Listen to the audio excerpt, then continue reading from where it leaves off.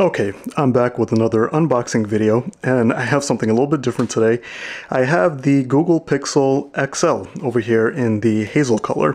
Now, if you watch any videos on my channel, you know that I'm basically an Apple fanboy. I am fully locked in the ecosystem. I have my iPhone 15 Pro, Apple Watch Ultra, MacBook, iPad, AirPods, all of the Apple things. But lately I've been kind of curious to try something a little bit different, and watching the keynote, the Google Pixel 9 Pro looks amazing. So I wanted to give it a shot and see what it's like living in the Android ecosystem. So we'll do a quick unboxing. And as I peel off these tabs, I will say that I did use Android in the past. Before, I actually preferred it. I think my last Android phone was the HTC 10. And I love that phone. I love the HTC 10. And I had the M8, I think, before that. I had the Nexus 6P. That might have been the last Google phone that I had. I didn't actually own any of the Pixel phones because after the HTC 10 or the 6P, I don't remember which one, I did switch to an iPhone 6S and kind of haven't looked back since. So if you've seen any other unboxings, you've seen that there's a little sleeve over here. Nice packaging, a good image of the phone itself, and the box over here with paper that kind of feels, you know, it looks like recycled paper, but it's nice. I like this little diagram. So you pop this out, and I notice that there is a pamphlet inside, which I think it has, is this stuck in here somewhere? Oh, I guess it's held in by these little tabs on the side. I believe it has a SIM ejector tool and maybe some warranty information and things like that. So some support documents, and yes, a SIM ejector tool with QR codes on each of these packets. So I guess if you lose the documentation or something, you can have that on a website. Next, we have the phone itself. So this is the Pixel XL. I did also pre-order the standard Pixel 9 Pro because even though I've used Max-size phones, I've had the 14 Pro Max, I did have the 15 Pro Max earlier in the year, which I unboxed, but then since then I switched to the standard 15 Pro and gave the 15 Pro Max to my wife, just because I was missing the smaller form factor. I tried the 13 mini for a little bit for the same reason, but in this case I did go with the XL because it was what's available first. So I figured, let me try the XL, see what it's like with the bigger battery life, and if I like it, I'll stick with the standard size. So here we have the USB-C to USB-C cable, and I think that is it for the packaging. Pretty good packaging. The cable actually has like a nice soft silicone kind of feel. I'll leave that in there for now. Let's get to the main event. The phone itself so far feels nice. We'll get it out of this sleeve. Is there a way to open this without ripping it? Maybe not. Well, maybe if I push it in. Oh, there you go. There it is in the hazel color. First impression is good. It feels actually pretty nice in the hand. It reminds me a ton of the 13 Pro Max and I suppose a 14 Pro Max, but it does have the soft edges. The glass feels nice on the back. The color of it is kind of like a gray color. I don't have the 15 Pro Max in natural titanium, but it reminds me of that color actually.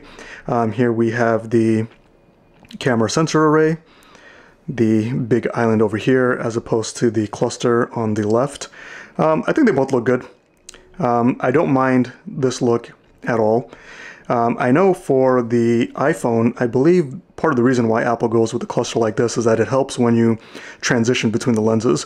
Watching other videos, I've seen how on the Pixel and maybe other Google phones, when you switch between the wide, ultra wide, or the telephoto lens, sometimes you get a perspective shift.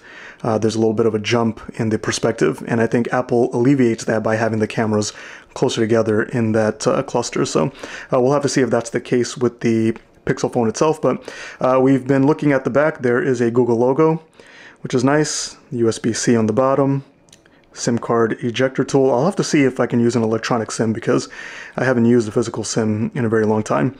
Speaker hole cutout. And the fit and finish and the impression in the hand feels really nice. Taking a look at the USB-C port, it looks like it's centered nicely there. On the left side, we have nothing, just a nice shiny metal frame. I believe it's aluminum. On the top is the 5G antenna cutout. I think that's a microphone port hole. An antenna line right in the middle. And then on the left side, I think we have the volume button and the power button. So that's a look at the color. Let me see if I can give it a little boot. So like I was saying, I haven't used Android in a very long time, so I don't know if any of my information and the apps I formerly had is saved in my Google account, but it'll be interesting to see after almost a decade going back to Android, what it's like living in the Android ecosystem. So I'm going to go ahead and cut the video. I'll try to set things up, see what my first impressions are, and yeah. Okay, I'm back and I believe I have it mostly set up. The transfer process was pretty smooth, transferring directly with the cable from my iPhone 15 Pro. It did take some time. I didn't transfer any of the photos because photos and videos are the largest amount of storage that I have on this. So without that, just transferring messages and applications and stuff like that, maybe the transfer through the cable took maybe about 20 minutes.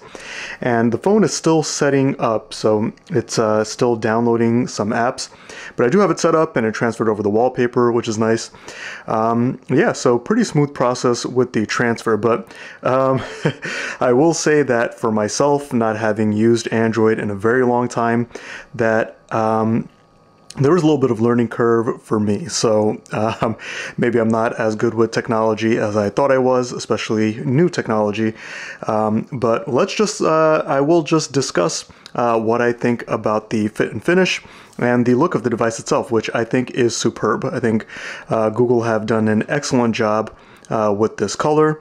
The phone feels great in the hand. It really does remind me of the 13 Pro and the 12 Pro in the graphite color.